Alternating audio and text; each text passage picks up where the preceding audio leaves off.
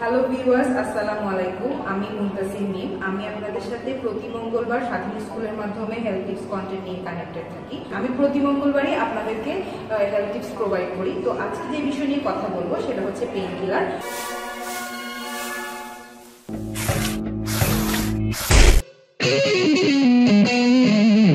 আমরা pain killer কম বেশি সবাই চিনি।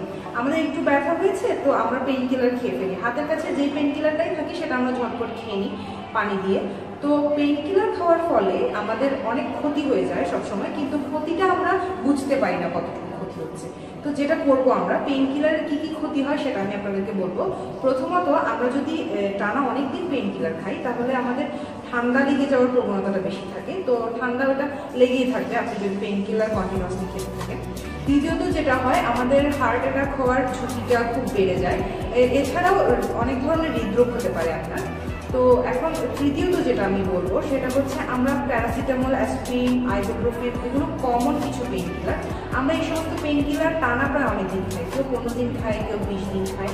তো যাদের সমস্যা হয় পেইন কিলার খাওয়ার ফলে সেটা হচ্ছে তাদের মাথা ব্যথা হওয়ার প্রবণতাটা বেড়ে যায়। তো মাথা ব্যথা হয়ে থাকে তাদের প্রচণ্ড পরিমাণে এই 15 দিন 20 দিন পেইন কিলার খাওয়ার ফলে।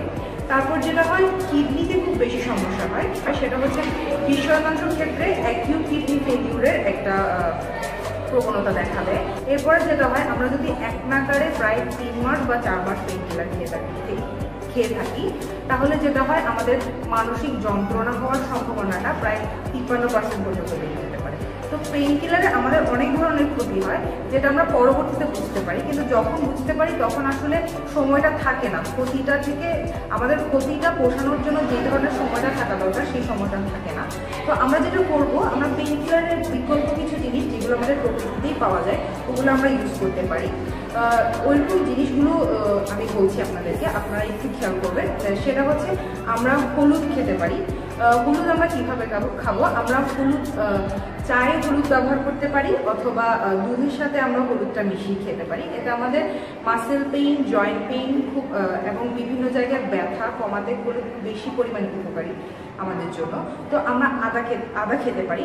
তো আমাদের অনেক সময় গলা ব্যথা হয়, ঠান্ডায় অনেক সময় মাথা ব্যথা হয়ে থাকে। তো আদা অ্যান্টি ইনফ্লামেটরি হিসেবে কাজ করে। আপনাদেরকে আরেকটা কথা বলবো, আমরা আদা চা খেয়ে থাকি, আদার সাথে অনেক কিছু মিশিয়ে আমরা মূলত চাটা খাই। তো এখন যেটা করব, আমরা অনেকে মাইগ্রেনের ব্যথার জন্য আদাটা খেতে পারি। আবার আরেকটা যেটা করবো সেটা হচ্ছে, আদার রস আমরা একটু ছেঁচে নিয়ে রসটা যে জায়গায় ব্যথা হয়েছে সেই জায়গায় আমরা লাগিয়ে ব্যথা থেকে উপশম পেতে পারি। আরেকটা সেটা হচ্ছে লাল আঙ্গুর খেতে পারি। লাল আঙ্গুর অ্যান্টিঅক্সিডেন্ট হিসেবে খুব বেশি পরিমাণ কাজ করে। আমরা প্রতিদিন 10 থেকে 12টা লাল আঙ্গুর খেতে পারি। আরেকটা সেটা হচ্ছে কফি। কফিতে প্রচুর পরিমাণে ক্যাফেইন আছে। চায়ের থেকে কফিতে ক্যাফেইনের পরিমাণ একটু কম।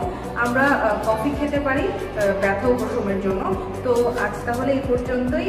আমি আপনাদের সাথে পরবর্তী মঙ্গলবার অন্য কোনো হেলথ টিপস নিয়ে কানেক্টেড থাকবো স্বাধীন স্কুলের মাধ্যমে। আজ তাহলে এই পর্যন্তই। ধন্যবাদ।